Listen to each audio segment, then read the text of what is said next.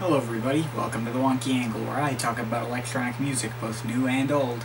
And today, I'm going to be talking about the new album from Jamie XX, In Color. So I didn't really know what to expect going into this album. Like, I was kind of familiar with the work of the XX, which Jamie XX is from, and I had heard some of his remixes on that Jill Scott Heron compilation, We're New Here. So I got intrigued when Jamie XX was coming out with a new album, and it received several rave reviews from all sorts of different critics, saying that this is one of the best albums of the year. Really? One of the best of the year? Huh, I better check it out then, huh? So, how did it turn out? Well, pretty dang good if I have to say so myself. I feel like this album is kind of like trying to be one big mood piece, along the lines of, say, Burial's Untrue or something like that, but not quite as depressing.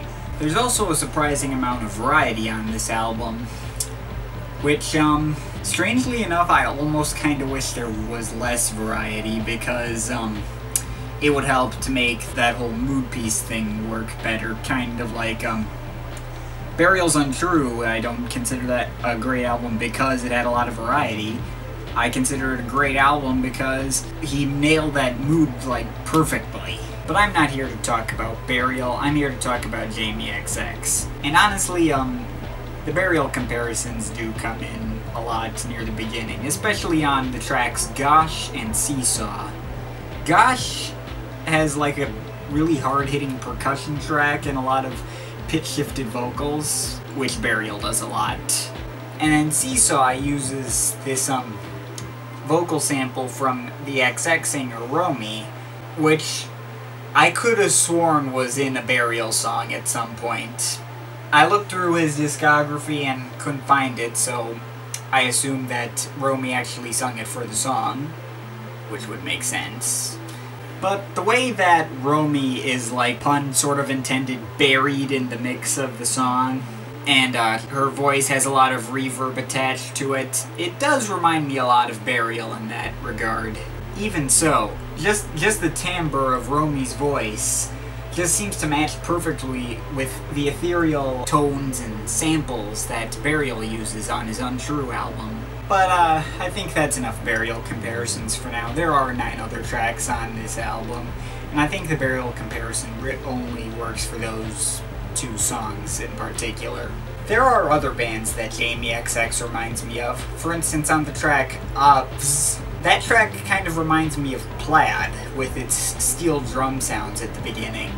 That's kind of a happier song, I like that one. Now, there's also this band I like called Bent that I think Jamie XX reminds me of. How to describe these guys? They use a lot of vocal samples, and they tend to have kind of a very light and whimsical, happy atmosphere, but at the same time kind of a little quirky as well. There are a couple of songs on In Color that kind of remind me of Bent. I think Sleep Sound, Loud Places, and Girl kind of do. Sleep Sound kind of has this male chorus that kind of reminds me of the Bent song Invisible Pedestrian. Loud Places has, like, this big triumphant chorus sample. This track also has Romy on it. Though her voice does sound very similar to the way it did on SeeSaw, her vocals are a lot more up front. They're at the front of the mix instead of blending into the background. But I do really like that track, mainly because of that chorus sample. Less so is, Girl.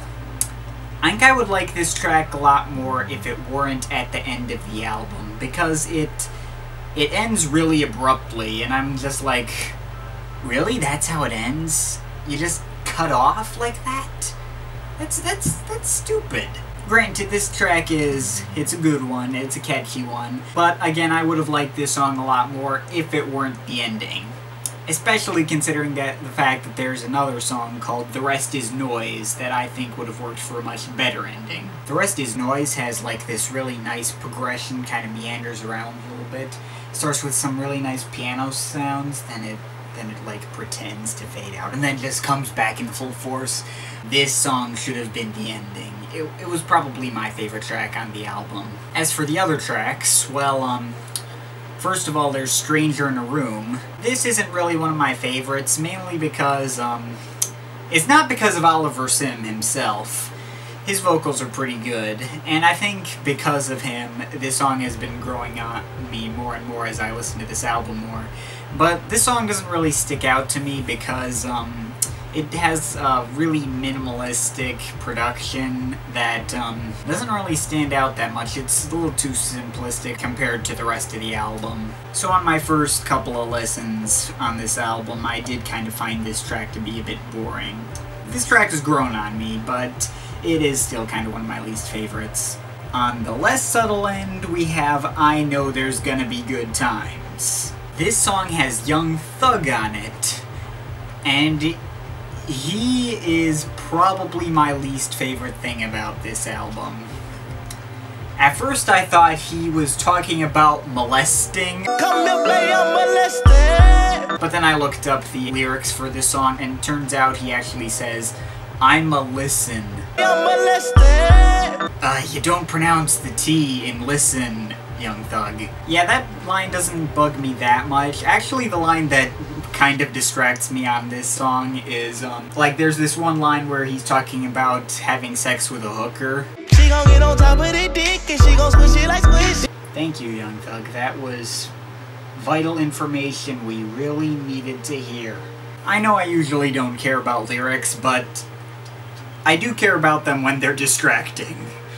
But this song's saving grace is that it is very uplifting. It's probably the happiest sounding song on this album. It puts me in a good mood, even though I kind of get the feeling that Young Thug has no idea what he's doing. Then there's some songs like Just Saying. You know, a lot of people didn't really like this one because it was short. But, I actually like this one quite a bit. Like, it started out with a slow synth build and then just kind of faded out into just a bunch of piano chords. I like this one. Overall, though, I really did enjoy this album. I may have my nitpicks with it. I do have my small problems with this album, but the problems aren't really big enough to really take away from my enjoyment. It is unlike anything else on the electronic charts right now, and I am glad to see some sounds that I usually associate with more obscure bands kind of come into a more mainstream audience. Kind of wish more people would check out those more obscure bands. Bent in particular are awesome. I'll have to cover them later. But it's an enjoyable album from start to finish.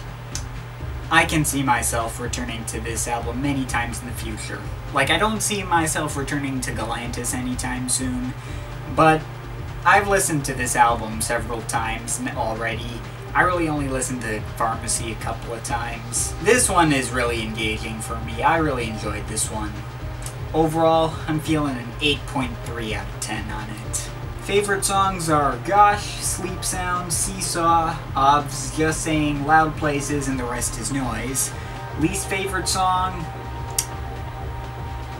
I'm gonna go with Hold Tight, just because it doesn't really stand out that much.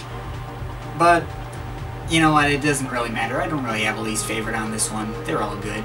So yeah, that's my thoughts on Jamie XX's In Color. What should I review next? Just talk about it in the comments, and apologies for the fan sound in the background because it's kind of hot today, but whatever. That's all for today's